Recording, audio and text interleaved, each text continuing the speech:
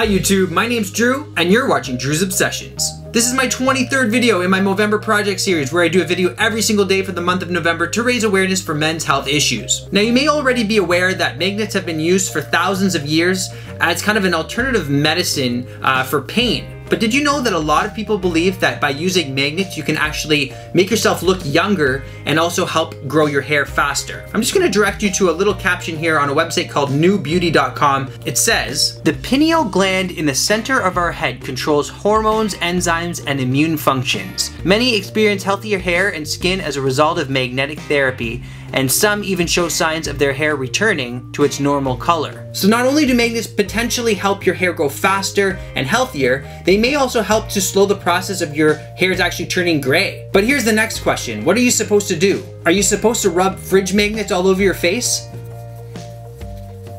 Well, I guess you could, but in this case I think I'm gonna take it one step further and build myself an electromagnet. But before you go ahead and start thinking I'm some super nerd, I'm actually just going to be using this electromagnet that you can build on your own, and you have to be 3 or older, so this should be pretty easy. Now I bought this at a garage sale for $1 in the summer, so I really hope the parts are all here. I've got a plain copper wire, glow-in-the-dark thread, and an insulated copper wire. I also have a compact workbench, some sandpaper, paper clips, an iron rod and metal stands, some connector springs, and of course a strong flat magnet. I'm going to start by wrapping the insulated copper wire about 15 to 20 times around this iron rod.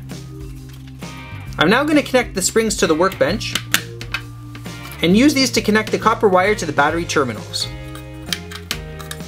Now I will connect the insulated wire to the spring connector. Now with the use of my bag of batteries here, I'm going to hopefully find 2 that work.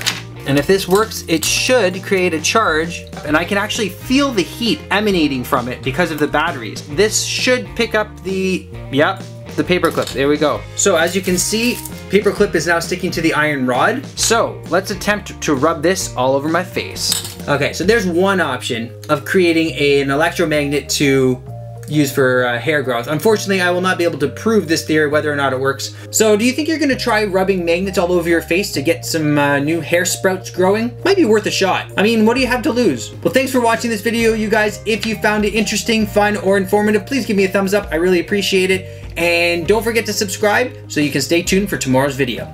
See you tomorrow.